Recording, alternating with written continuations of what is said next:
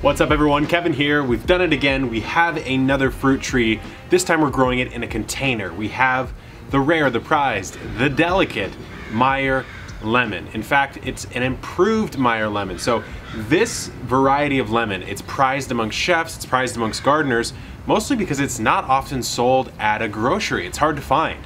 So if you can grow it, all the better. Now the thing about it is when it first came about, it was really susceptible to a certain type of citrus virus, which has since been bred out in this improved version. This one came to me from my friends over at Fast Growing Trees, and I mean, to be able to ship a Meyer lemon that looks this beautiful, it's a feat in and of itself. So thanks to them for sending it out. Today, let's go ahead and talk about how to grow it in a container.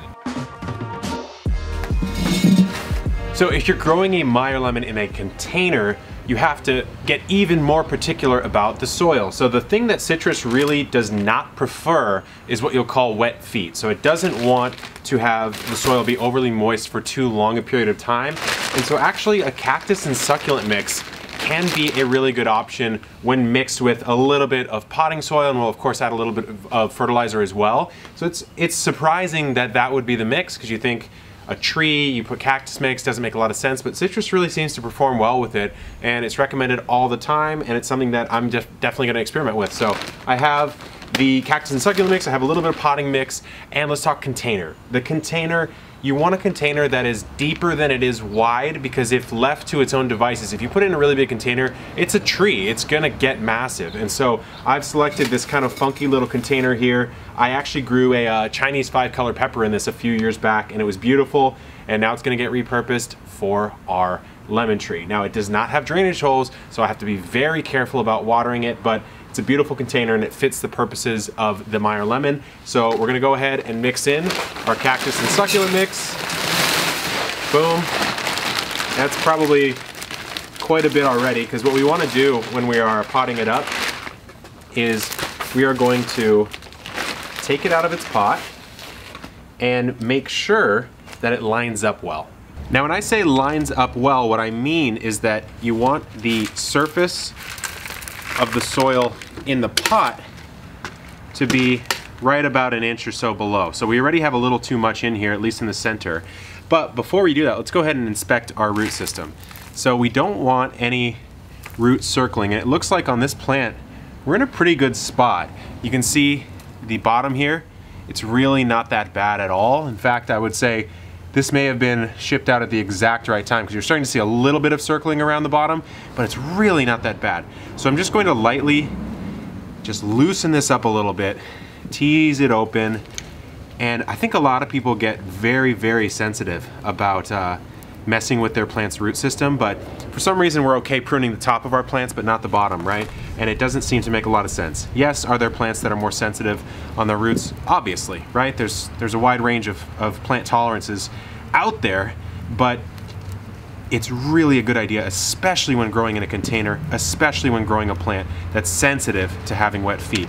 So we're just going to get this going a little bit, and we may have to do a little excavation. And honestly, the roots have a unique smell compared to most roots. It's probably weird for me to go down and smell them, but honestly, it smells cool, and they have a bit of a yellowish color to them. Okay, so we've teased the root ball open a little bit. Now what we're gonna do is just make way for our Meyer. And placement in a pot is important, because that's where it is. Once it's there, that's where it is. So we're gonna do this, and we'll scoop this back in a second. But if we were to do it right there, that's actually looking like a really good position for it. So that is absolutely perfect. And let's go ahead and fill it in. Now, before I actually backfill, I'm going to lightly fertilize. So this is a custom mix of fertilizer that I've made. It's got bone meal, blood meal, chicken droppings, chicken manure, as well as a little bit of kelp meal in there. So I'm doing a light fertilization, especially into this right around the planting hole. You don't have to worry so much about fertilizing and sort of training the plant to get used to that area around the root zone, because it's a container. This is the only place it's gonna grow. If you were putting it in the ground, I might be a little more wary about over fertilizing the hole, the planting hole, but we're in a good spot here, giving it a little bit of light fertilizer for its future life. Okay, now we go ahead and backfill. And as far as the soil and planting conditions, we're in a good spot, and then we get to talk now about all the other parts of Meyer lemon tree care. Okay, we're potted up. It's looking really good. As we water it in here, taking care not to overwater, let's talk about the other parts of its care. Now, when you're growing in a container, that means that if you're in a colder zone, you can actually grow it indoors. So if you're growing it indoors, then you're gonna wanna put it right up next to a south-facing window, as close as you possibly can, because outdoors, in zones 8 to 10, it still wants 8+ hours of sunlight, right? I'm here in San Diego in zone 10B. We are a citrus growing zone and even a citrus growing city. So it's gonna be perfect outdoors here. Now, what I will say is the best time to plant is going to be in the beginning of spring. So late winter, early spring, as soon as temperatures start to warm up, that's a good time to get it started, especially if you're planting it in ground. I'm doing containers, but it would be the same principle here. So as I water this in, we need to just make sure that we talk a little bit about the pruning. Pruning is especially important when growing in containers because you want to really manicure and sculpt the shape of your Meyer lemon. Now, again, this came from fast growing trees, so I can already see some nice pruning and shaping cuts here, but there are a few general rules of thumb when you're cleaning up your tree that you want to keep in mind. Tip number 1 for pruning is to remove any branches that are non-fruiting that are growing straight up. Obviously there aren't any right now, and I can't even tell because it's not even flowering, so I don't know which ones aren't fruiting yet, but as that starts to happen, I can go ahead and make a scan. Your second pruning tip is going to be to remove any branches that are crossing the plant. So let's say this one ended up growing inwards like that. You're gonna wanna remove that, or just growing inwards in general. Let's say I have this offshoot and it was to send another one out right here and kind of go out in this direction, I may want to remove that, and that's to keep the interior of the plant nice and airy.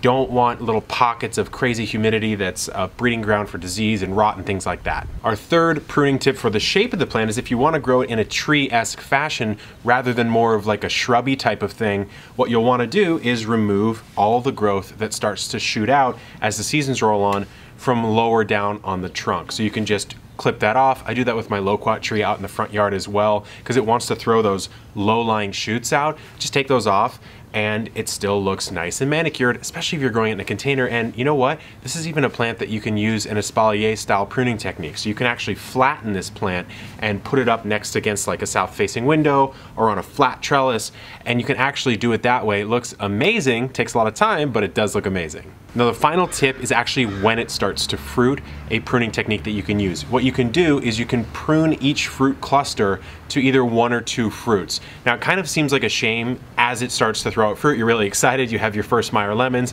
and maybe there's 3 or something on there. Then it seems like a shame to take one off, but what you're doing there, it's very similar to other principles in gardening. You're allowing the plant to put more energy into less fruit so that the resulting fruit is going to be larger, higher quality, the flavors improved, etc. So hurts, but it is a good tip. All right, let's talk about a couple problems that you're probably wondering about. So number 1, it's not flowering or producing fruit. Almost always that's a symptom of not enough light, right? A lot of us try to grow our citrus indoors. The sad truth is, unless you're providing some kind of grow light, it's really gonna be hard to get a lot of fruit off of that. So if that's the case, you really should consider moving it to a place with more sun. Yellowing leaves, that is going to be underwatering, overwatering, or not enough nitrogen. So you really have to troubleshoot and figure out which one of those 3 problems it is. Unfortunately, under and overwatering kind of present the same way in many plants. It's kind of an annoying thing.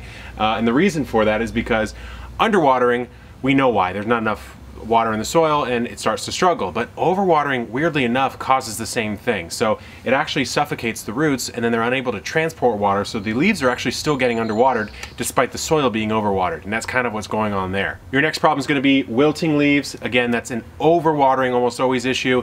They're going to sort of sag and get a little bit yellow, get a little bit sickly. So really the best way to do that is the soil test. Stick your finger down a couple inches. You want to make sure it's nice and dry. I wouldn't water this until the soil's dry, especially in a container, especially a container without drainage holes.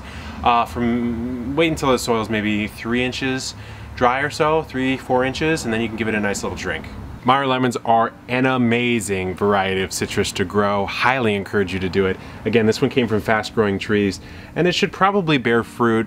Maybe not this season. It might need some time to establish. I might get lucky, but definitely next season. And again, one of the best lemons that you will ever taste. This is part 1 in the Meyer lemon growing series, so subscribe, like, comment, and follow along, because all the different plants I grow here on Epic Gardening, I do continual updates on. We did it with our dragon fruit, that was a 5-part series. Potatoes are coming up. There's a lot of things going on right now. Pineapple is another one that we're doing a series on, so you have to subscribe to know when the next one's coming. And it's plants, guys. The next one might be months away. You never know, it might be next year. So you definitely have to subscribe. Good luck in the garden, and keep on growing.